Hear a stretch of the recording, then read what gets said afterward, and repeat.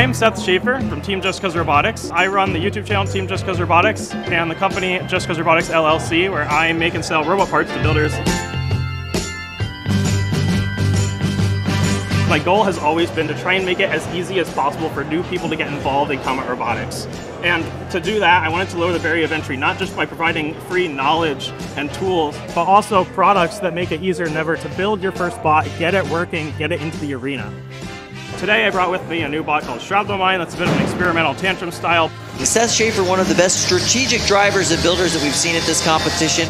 As a competitor who's been in the field for a very long time, you find you make your robots better and better and better every single year, but everyone else's robots are improving just as fast. I started out with brush drive motors, but these days everyone's trying to optimize every last little gram out of their robots and get things to be as durable as physically possible. So there's been a big sweeping evolution towards brushless drive for almost all of those competitive bots. And there are so many little changes, like switching from aluminum and metal to build a 3-pounder. Everyone's now using TPU, flexible, rubbery materials that can take insane numbers of impacts and they just will not break.